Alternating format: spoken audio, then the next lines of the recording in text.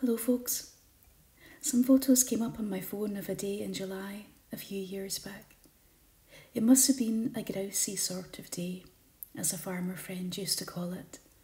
A sun-kissed day, when everything felt to be in balance. There were photos of birds, as they so often are, feeding and hanging out on the shore. It's good to remember those sorts of days when you felt right in yourself and right with what's around you.